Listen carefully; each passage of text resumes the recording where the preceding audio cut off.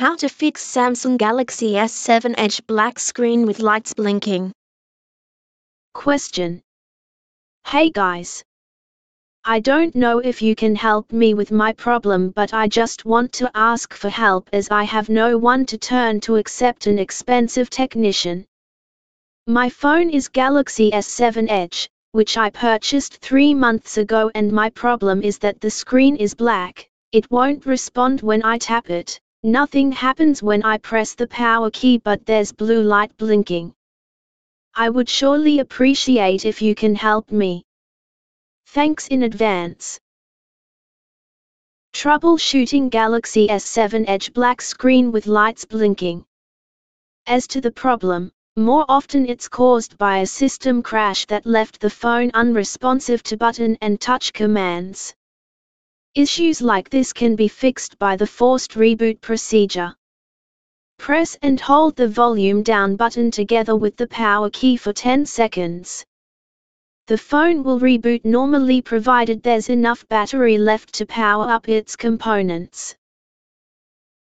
It's easy to fix this problem, but it's possible it will occur again in the future. The worst thing is that it often occurs during the time you badly need a phone. My concern is, what if your phone freezes when there's emergency? It is therefore imperative you fix the issue now than suffer the consequences later. You need to find out what caused it, and my first suggestion is to boot your device in safe mode and continue using it for a day or two to see if the problem happens again. Here's how you boot your device in safe mode if you don't know how. 1. Press and hold the power key. 2. As soon as you can see the Samsung Galaxy S7 Edge on the screen, release the power key and immediately hold the volume down key.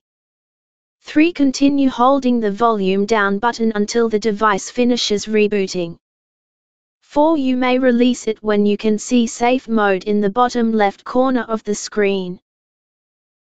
If the problem happens again even in safe mode, then one or some of the pre-installed apps may have issues with the system, or it could be a firmware issue and a serious one. On the other hand, if the black screen issue doesn't occur, then there's one or two of the downloaded apps that may have crashed and resulted to this problem. You need to find them and uninstall them to be safe. Begin your search with your recent downloads and then go after the apps you've downloaded a long time ago but haven't been used recently. If there are apps that need to be updated, then update them.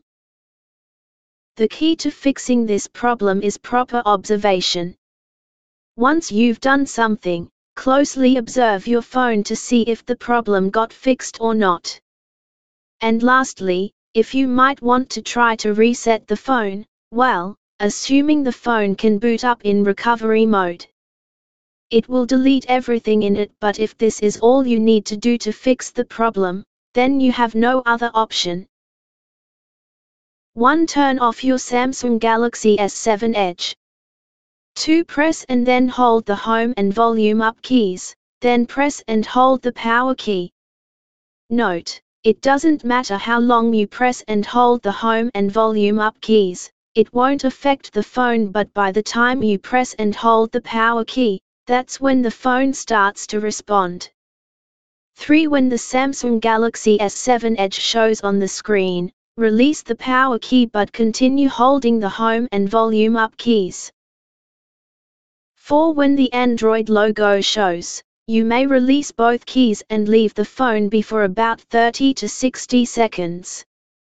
Note: the installing system update message may show on the screen for several seconds before displaying the Android system recovery menu.